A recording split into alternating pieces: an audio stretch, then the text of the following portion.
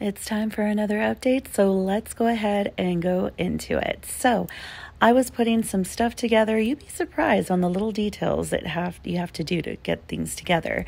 But with some cardstock, I like to decorate my shelves. So, taking some measurements, I put some cardstock in there, and boom, there you go.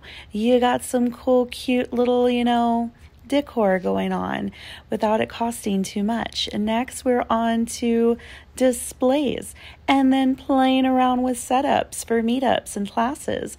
But it was all coming together very nicely. I think it was looking pretty cute. I set up all of my displays so that way all I would have to do next is work on merchandise. But look at this bookshelf. I think it came out cute. Okay, I know I did it, but it came out cute.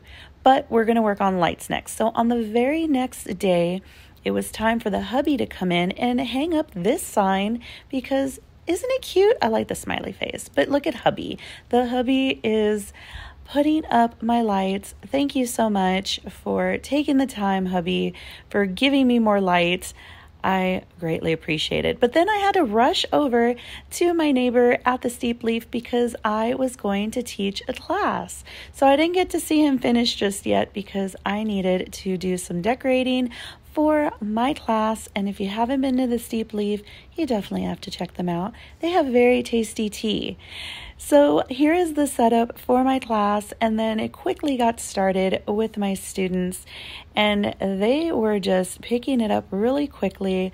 I am so happy. My student made this for me. This just made my heart melt. So after class, I went back to my spot to see it all come together, and let me tell you, it is so nice to have light. It just brightened it up. But I'm going to be opening up this Saturday, June 8th, and I hope that you will stop by and see it for yourself. I look forward to seeing you soon. Bye.